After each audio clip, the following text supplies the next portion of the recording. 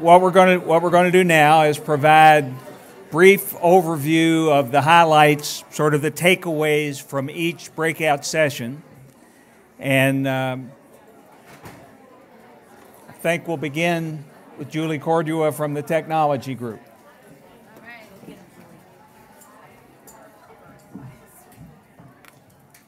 All right. So our group chatted a lot. I think we had a good sharing of ideas and experience of different people who work in different fields and have applied technology in different ways.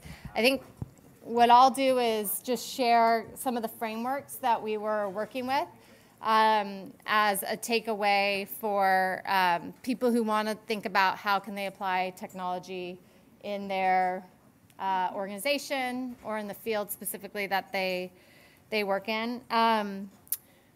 We talked about kind of 5 areas where technology can be transformative.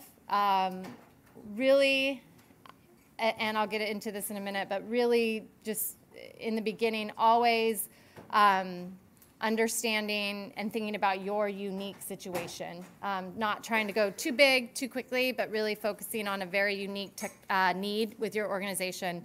But investigations, so we seemed that there was some difference between child sex trafficking criminal investigations and data being used for labor trafficking investigations. There hasn't been a lot of, I think, evidence of that being successful, and happy to hear if people are seeing that happen at scale. But technology can rapidly change an investigation structure. So when you have a lot of data, you have to have data, and you can use data science and analytics and networking to help officers focus on what is most important. You can drastically reduce the time an investigation takes, and you can become more intelligent. So an example, our tool, Spotlight, reduces investigation time by 60% for child sex trafficking in the United States.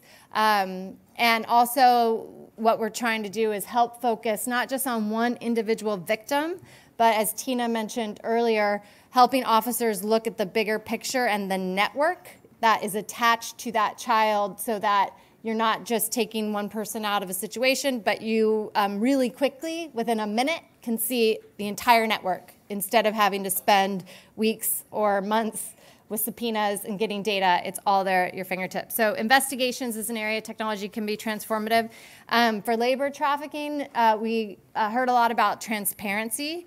So things like mobile money payments all the way down to the end worker. There's an example of an app called Now Money, where the manufacturers who contract with the workers are required to pay their workers through that app, so that the top company, and I'm not going to use the right word, but like let's say Nike contracts with the manufacturer, Nike can see that the money they're paying the manufacturer gets all the way to the end worker, because the entire financial transaction chain is mobile. And also the end worker, who may not have a bank account, can use mobile banking as a way to actually be able to get their money and transfer it home to their home country. So transparency in supply chain has been another example.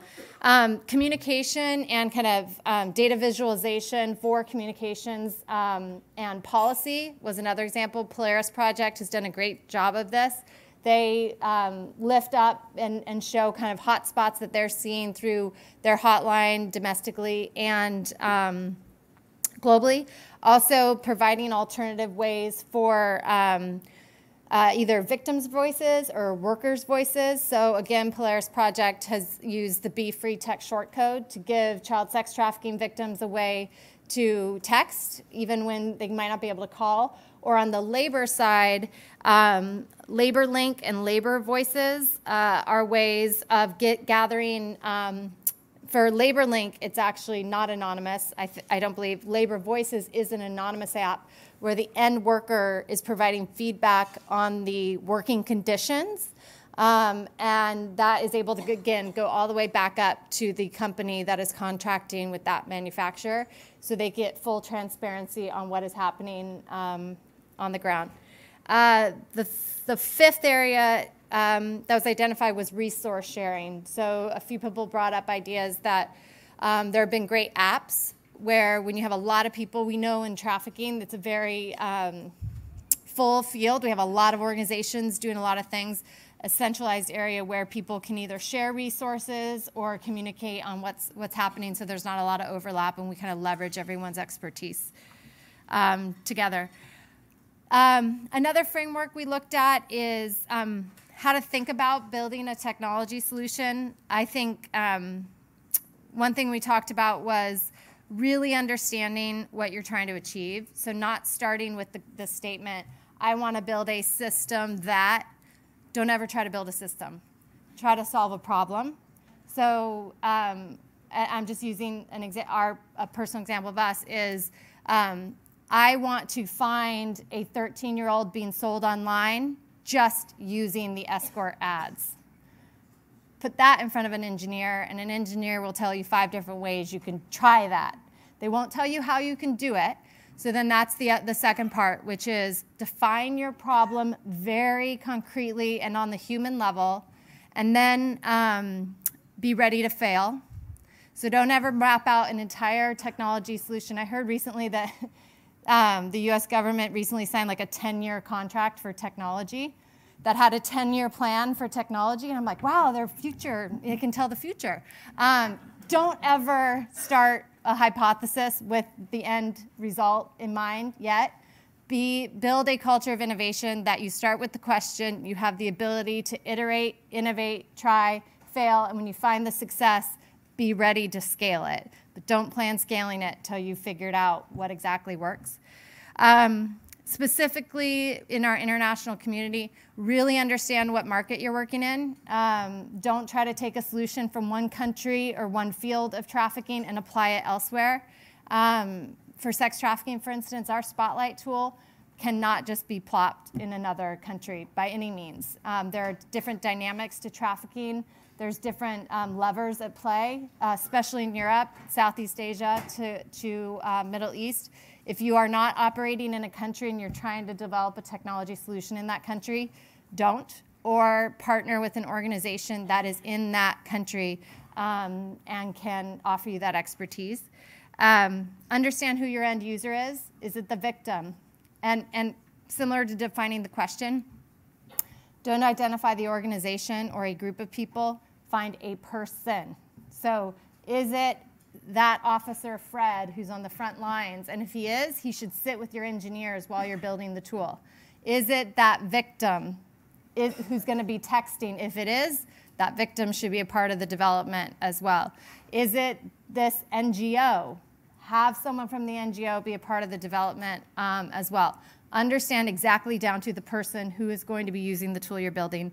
And make sure you understand what data is available. So a lot of times, if you don't have data that can teach the technology you're building, then your first job should really be about gathering data in order to build a solution. And the last thing was just a little bit of what we, or second to last thing, a little bit of what we talked about was just kind of the process of innovation, which I alluded to, is just make sure you have multiple lines of information coming into your organization when you want to innovate. So hear from survivors, technologists, subject matter experts. Make sure you prototype, test, and fail fast, then productize, then measure, and then do that cycle over again. And the last topic we talked about was just how you build this innovation outside of government and how government should possibly get involved in this and at what stage. And I can't say we had an answer, but the belief that we should be able to innovate more in the private sector but have the financial support from government to scale projects at work. Thanks. Maurice. Thank you very much. So we started with two propositions. This is the International Trafficking Group. The first proposition is that what we've seen over the last 15 years or so is the birth of a social movement for justice. Compared to where we were 15 years ago in the trafficking issue, that we have seen a global awakening to slavery and a recognition that there is, in fact, a global problem that needs to be addressed, that there's been a very significant policy response, the Palermo Protocol, TVPA. Many countries have laid the legal predicates for action which didn't exist 10 or 15 years ago. That's been accompanied by the development of trafficking as an academic field, not looking at what happened in the 19th century, but looking at modern-day slavery in terms of research and coursework and centers that have popped up in academic institutions.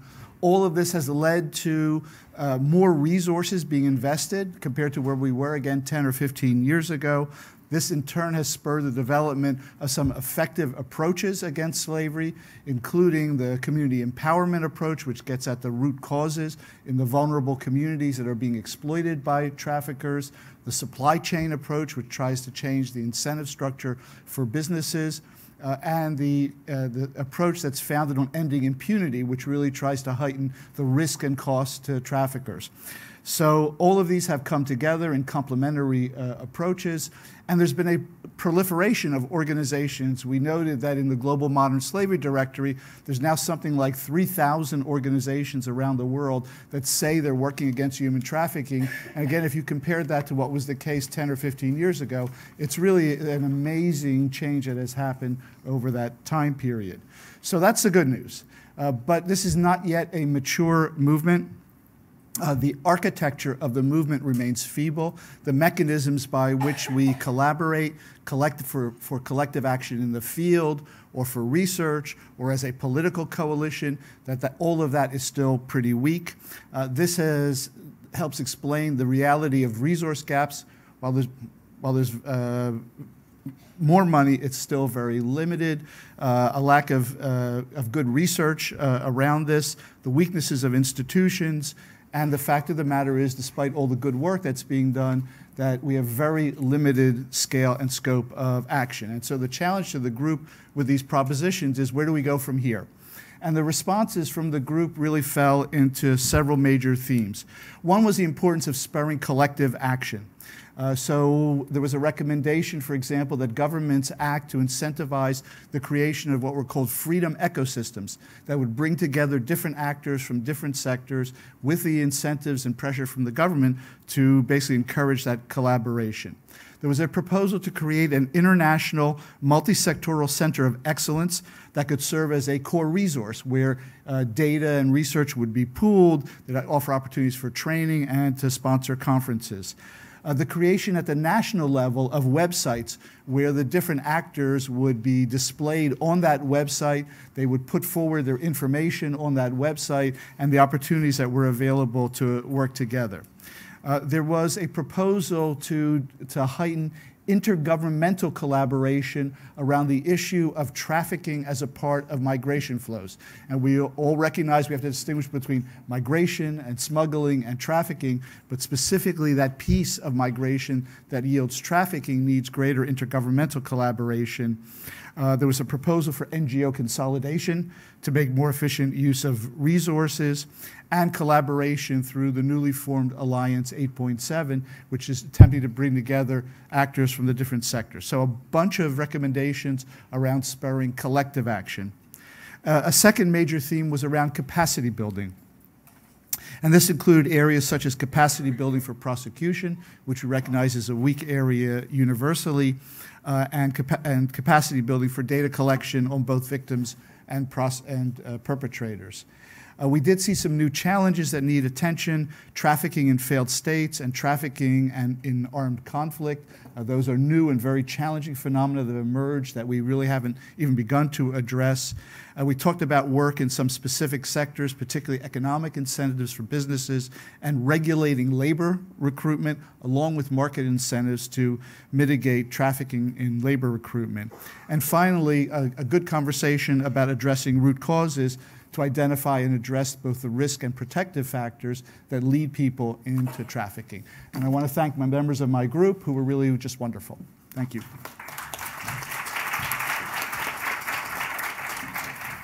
Unique? So in the labor trafficking group, we walked through two different scenarios and talked about what some potential strategies would be for various stakeholders, whether you're part of civil society, whether you're part of government, or whether you're part of the private sector. So our first case study, we looked at the Department of Labor list of goods that are made with child and forced labor.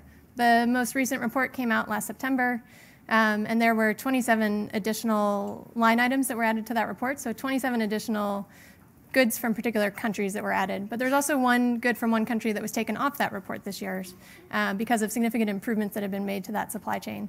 So we talked through how can we, in our various roles as within civil society, private sector, or the US government, what are our various roles and strategies together so that we can collaboratively work to improve particular supply chains and see maybe a couple more products come off that list next time if we're being really ambitious, or maybe a couple reports down the road. So first we talked about civil society's role. We talked about the need to create pressure with companies to educate them on what particular products in particular countries might be most at risk, so that they know what parts of their supply chain are most at risk for forced labor.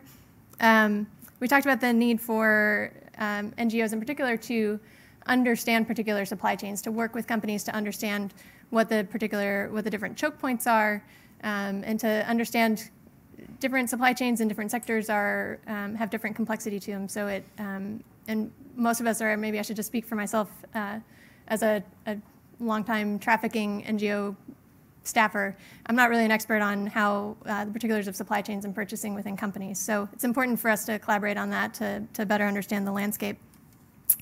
And then we talked about the need to work with the government to survey and understand prevalence within a particular product. It's hard to go after a particular supply chain with limited resources when you don't necessarily know where the area with highest concentration is, so that you can sort of get the most bang for your buck.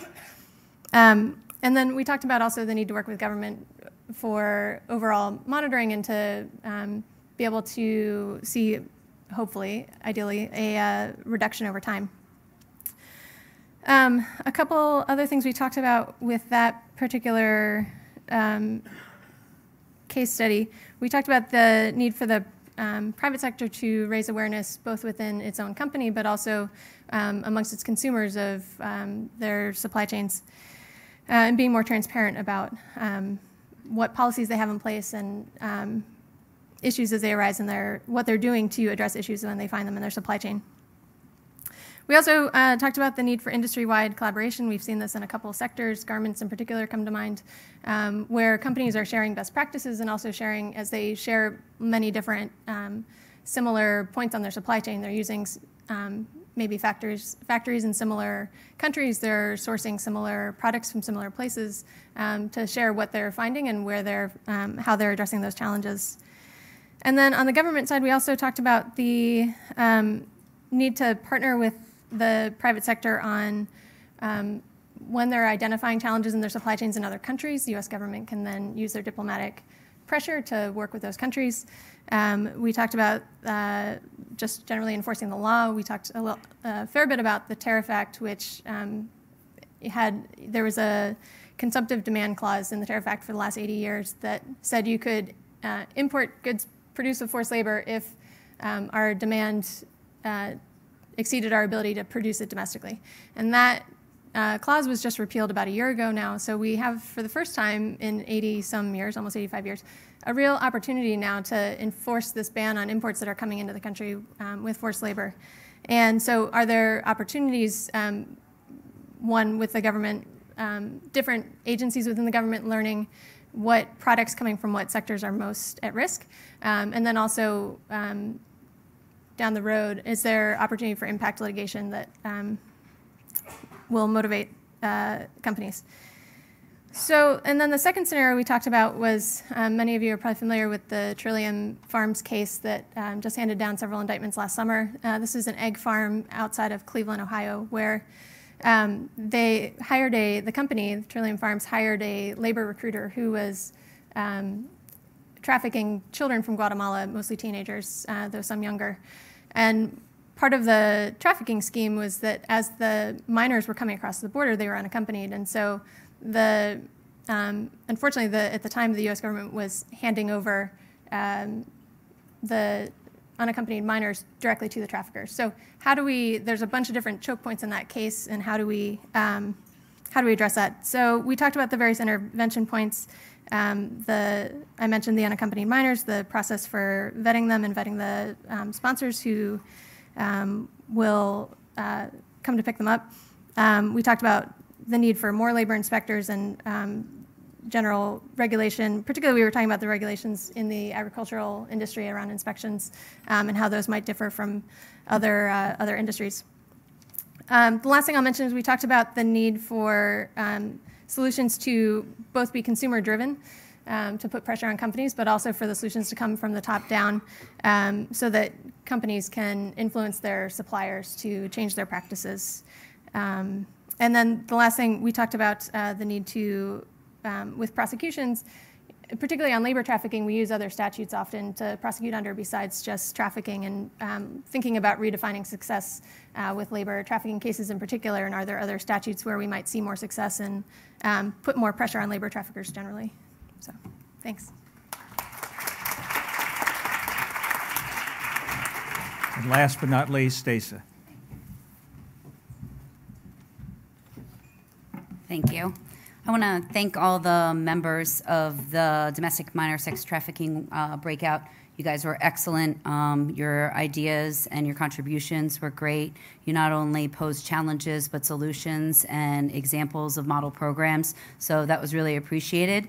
And collectively, I'm going to give you the highlights of some of the concepts that we came up with that should be included in any multidisciplinary strategy to combat child sex trafficking here in the United States. We started out with the topic of foster care and the need to provide training and resources to foster care social workers, group homes, and in order to do that, we need to effectively engage survivors to be part of that process. Obviously, survivors who were part of their trafficking experience was within the foster care system, but also beyond that as well. And that as we are engaging with the foster care system and any really approach or strategy, we want to make sure that it's an extremely thoughtful approach to standards of care, that we have seen some well-intentioned ideas run amok, unfortunately, when they are practically implemented. So a really thoughtful approach to standards of care. Another theme that we talked about as being really crucial to this strategy would be linking systems of care. And obviously, if it's a multidisciplinary strategy, we want to include all those multiple disciplines at the table. But what's really important is that it's not the trafficker, or it's not the trafficking victim or survivor's role to know how to navigate our complex systems that don't always work that well together. And so linking those systems of care and having within those links and those discussions the focus on not criminalizing those victims and survivors, so that we are all operating, singing from the same sheet of music per se, that while we are providing every available resource to this minor, and it's not their job to know how to navigate these systems. A theme that came up is obviously housing, resources, shelter. All of that is difficult for all teens who are being trafficked in this country, but specifically that age group of 16 to 18-year-olds, that they seem to have an identified gap, that they don't fit as well into some of the existing resources and settings that we have, specifically foster care and therapeutic foster homes. It just is difficult to try and find those foster homes for that age group. And that we did identify some programs that are employing good recruitment strategies in terms of finding and developing those therapeutic foster homes for those older teens specifically, and making sure that we do everything possible to make sure no age group falls through the cracks, but especially the older 16 to 18-year-olds. We talked about the need to develop policy, screening, intervention, and prevention strategies and protocols so that we are not reacting in a crisis response to an individual case as it rises to everyone's knowledge level, that we have those policies and procedures already in place, so that it's a structure that already exists, and so that when that survivor encounters these resources, it doesn't look like we're piecing it together with Scotch tape. It's something that is already established, and they can feel that wraparound services around them. But that also speaks to the ability to have prevention services as well and integrate them into all of these policies and procedures. We talked about 2 different audiences, or maybe 3 actually, that need to be part of these strategies. And that includes judges as well as medical professionals and the hotel industry, that there are some existing trainings and resources that are out there, from SOAR that we heard about earlier to ECPAT's program related to the travel and hospitality industry. We need to leverage those existing resources to provide training to all of those groups and make sure they're actively part of this discussion and this strategy. And then the last 2 are take this as an opportunity now to take everything we've learned and the fact that there is not enough prevention education and money towards resources to prevention education, to take this as a time to advocate as TVPA is up for reauthorization, leverage that opportunity to make sure prevention is part of our comprehensive strategy to address domestic minor sex trafficking. And then the last one, we can't talk about addressing child sex trafficking here in the United States without at least talking about we need to have an effective response, or at least a response to demand. And that includes reduction strategies, but also a response, whether it's criminal justice or otherwise, to when it does occur. So those were the highlights that we had from the domestic minor sex trafficking breakout. And again, I appreciate everyone who contributed. You guys did a great job.